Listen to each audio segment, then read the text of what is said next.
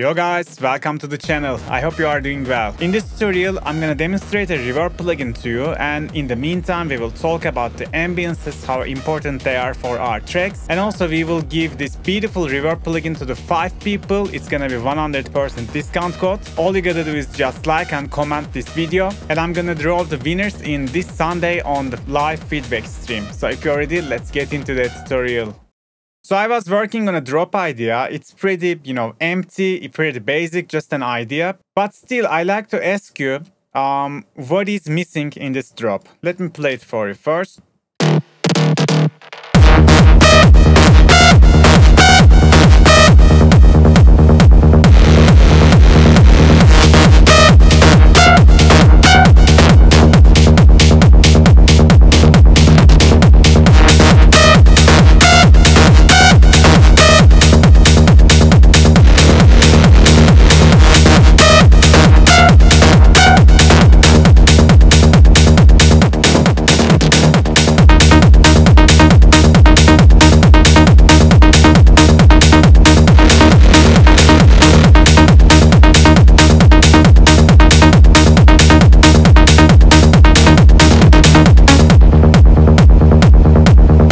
So yeah, you heard the drop, guys, and the missing thing is obviously the ambience, right? Everything is so dry, there is no room feeling. You don't understand where the instruments are staying. Is it staying in a big room or a small room or in a concert hall? Where the sounds are playing from? That's the question. So without a reverb, without a proper reverb, your tracks is gonna sound so much dull. Even though you have tons of instruments, tons of sounds, it's gonna sound empty. So I was using the reach for a while.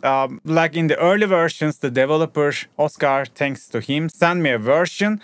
So since then, I'm using this beautiful plugin. And here I'm shooting the video. I'm not getting paid. This is not a sponsored video. I'm just shooting this video to demonstrate this beautiful plugin to you and also give 5 free copy. All you gotta do is just comment and like to the video. So guys, for example, I have a texture loop like that. Like without reverb, it sounds like this. So it's kind of like a gibberish sound that you put to the background. But without reverb, it's too dry, it's so sharp. And we cannot use it like this, It's gonna be so obvious and it's gonna take our attention from the track to the sound itself. We need to make the sound a little bit blurry, okay? And to get that, we just need a reverb. So without reverb, it sounds like that.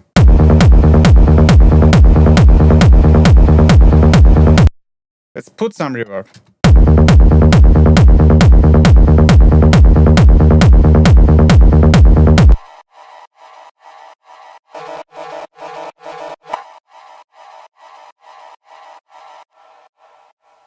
So the beautiful of this reverb, it's just not a reverb plugin. It has a degrade module, flanger, chorus, and a distortion module. And yeah, as you see, now if I mute this sound, you will miss it because it's like covering so much space in the mix.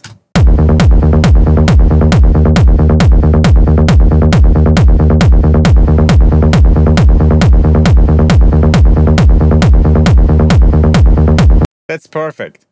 So this is one way to use reverb. You can have a texture sound. It doesn't need to be serum. It can be a Foley recording. It can be anything else, anything, something rhythmical, something that fits to the track. Just put it some reverb and put it some effects and, it's done. It's gonna add a depth and an atmosphere feeling for your track. So this is just a little example of using a proper reverb in the track. I think the most important thing is the drop lead, right? So I have a lead like that.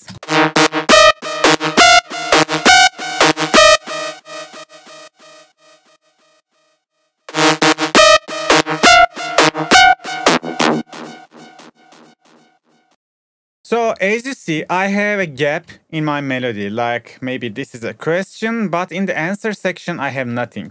At least I have horn and some step fills, but in the end, there's a huge gap. Maybe we can take some advantage of our beautiful reach to fill this gap. I'm gonna load the reach in the channel.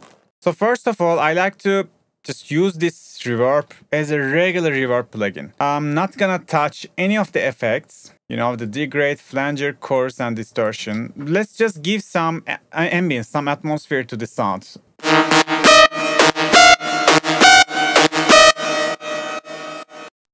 So it's already very nice. And the developer told me like there are, I think, 4 or more different reverb modules working in the background. That's why this reverb has a lush sound, you know. So I usually use it like that. The diffusion makes it more blurry. Maybe I can put it somewhere around here.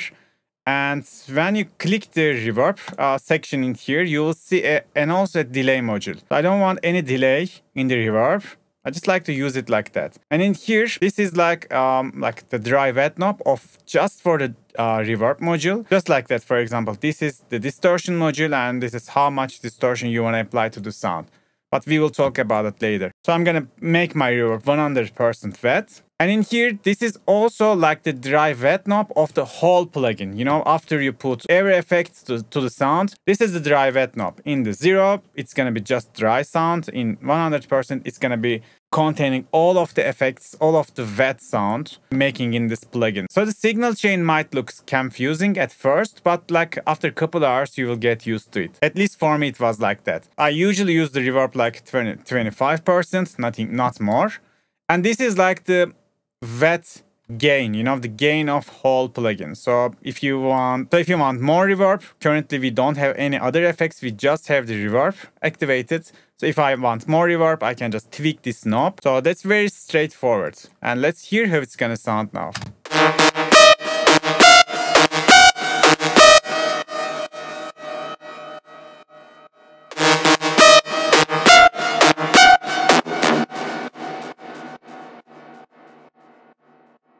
Okay, for me, this is a perfect reverb. I'm gonna just leave it like that because, you know, usually when I have a sound design with the reverb, when I make ear candies with the reverb, I usually have a dedicated real reverb, like the main reverb of for the sound. And then I'm getting another reverb just for the effect, just for the ear candy. Let's do that. The first one is gonna be the ear candy. The second one is the main reverb. So we can do something like that. Let's put the reverb to the maximum. Maybe no delay again. If you want, you can tweak the, you know, the lows and the highs. You can color the reverb, but I'm not gonna touch it. And then maybe in the gaps, we can try this degrade effect. So let's try how it's gonna sound.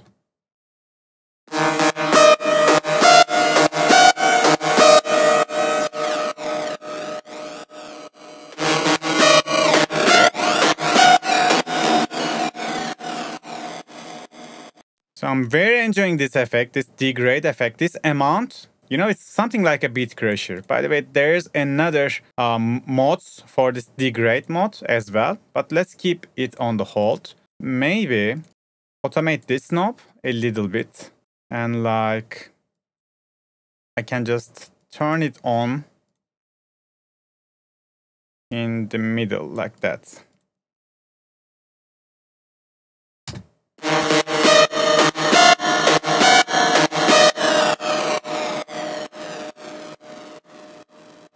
So we have very interesting effect right now. Maybe we can have a little bit flanger. Let's see how it's gonna sound with everything.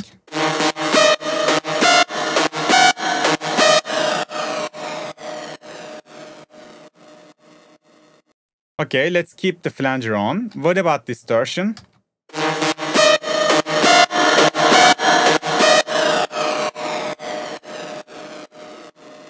And we have the distortion modules. Let's try hard.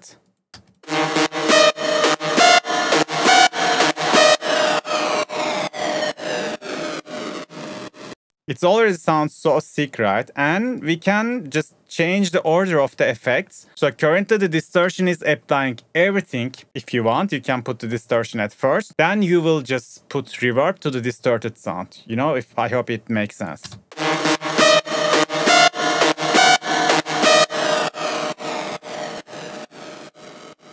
But let's keep it in the end. I like how distortion affects the reverb in this case.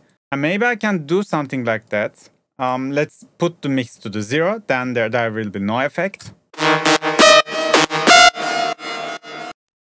And now I'm gonna automate the wet knob, and I'm gonna just fill the gaps like that. Yeah, something like that. Let's see how it's gonna sound.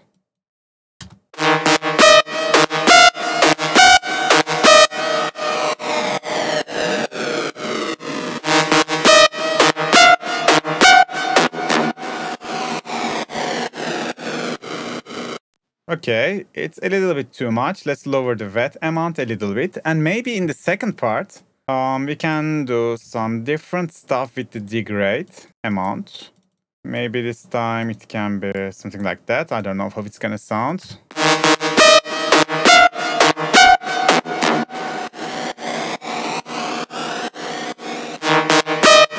Sounds very nice. So maybe, I don't know if it's gonna be too much overkill, but maybe we can always leave the plugin wetness like 5%. Why not? We would have the effects always on, at least 5%.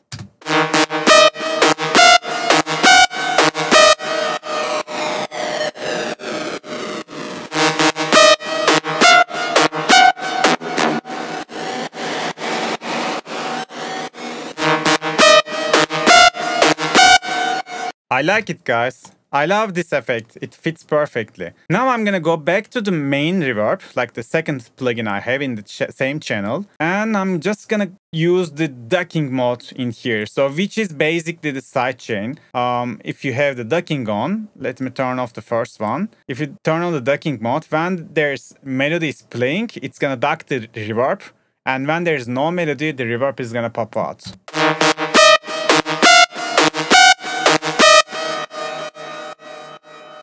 So the previous version, it wasn't working this much perfectly, but today I just downloaded, updated the latest version, and the ducking feature is perfect now. So let's check the ducking, maybe like 20% is enough. It's gonna give us much more cleaner sound.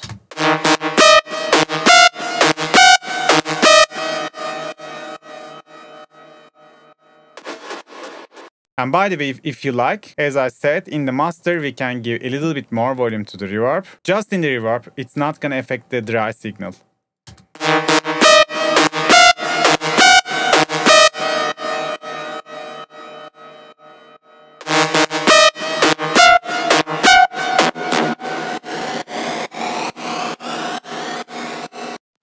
Yeah, guys, I'm very enjoying it. So let's hear it in the context.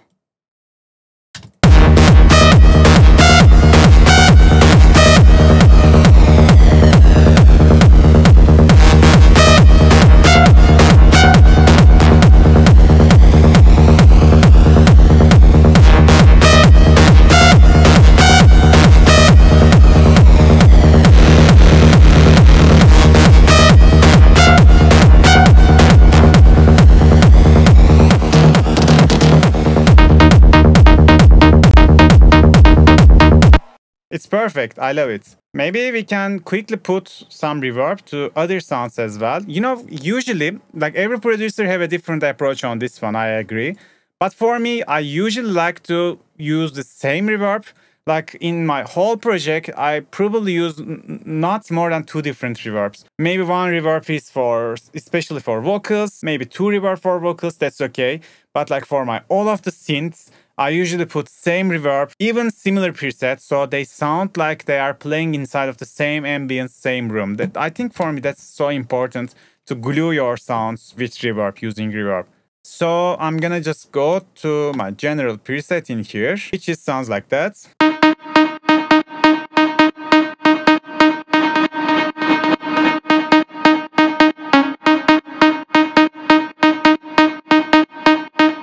So that's pretty straightforward, just you know, general regular reverb that you can use all of your sounds. It doesn't contain any of effects in here. It just have the reverb function on. And yeah, that's it. It also has the pre-delay in here. So it's like the reverb is starting just a little bit late. So you can always tweak this.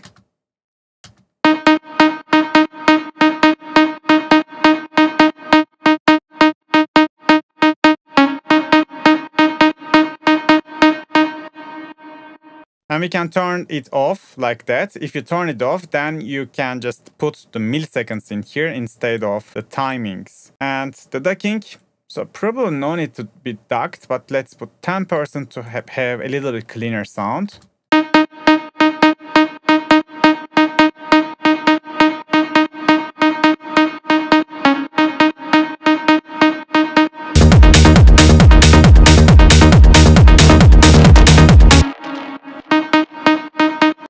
And also one of the good features of this reverb, it has an internal EQ. So it's pre or post. Like if you like, you can just put low cut, like high pass, and maybe clean the sound a little bit. So it's totally up to you. This plugin is not just a reverb, as you see. It's like a whole sound design plugin. That's why I'm just hooked to this plugin.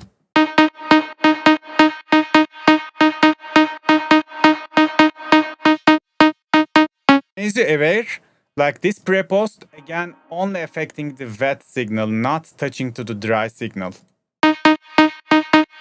So usually in order to EQ our wet signal, like our reverb signal, we need to have a send channel or we need to use a patcher. But in this plugin, it's internally in here.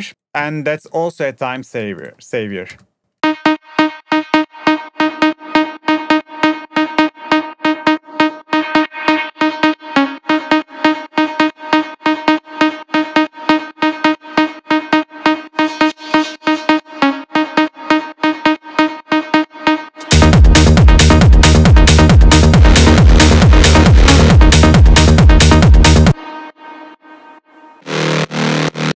And now let's put some reverb to this horn. Again, I'm not gonna touch the modulation. So modulation just changing the wet signal, like modulate it in time. But in this case, I don't like to have it. So maybe less diffusion. And also this damp knob is like, if you have too much damping, there won't be much high frequencies. So I like to leave it like that.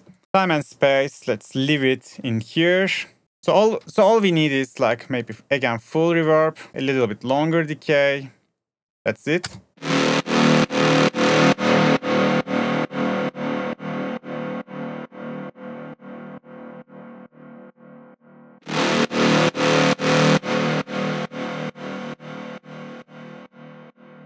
Sounds perfect.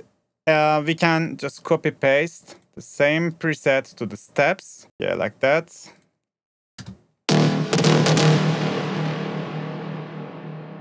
Okay, this is a little bit overkill. Let's lower the mix. Maybe less decay. Okay, this is better because this sound is very short. I don't want to lose the details of the sound. So less decay, less mix would be enough. But as you see, I'm still keeping the same preset, same room, same ambience for all of the sounds. I think, yeah, this is all the sounds I have currently in the track. And we can take a look now how everything sounds. Is it glued enough than before? Let's decide.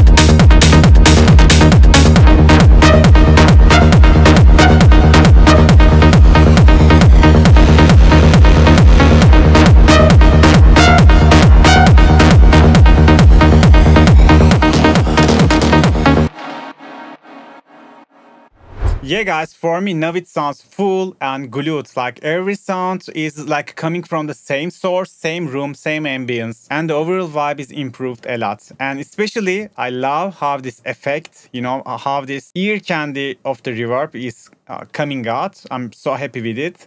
So usually to create this kind of effect, you need like 1, 2, 3, 4, 5 different plugins. And it takes too much time, right? But in Reach, it's all wrapped in just one plugin. This is perfect. So yeah, guys, this was a very quick demonstration for the Reach. And as I said, we will give 5 copies of this plugin. So all you gotta do is just comment this video, like this video, and follow my channel. We will draw the winner since this Sunday in my feedback session. Today, that was it, guys. I hope you can apply these tricks to your own productions as well. See you on the next video. Bye-bye.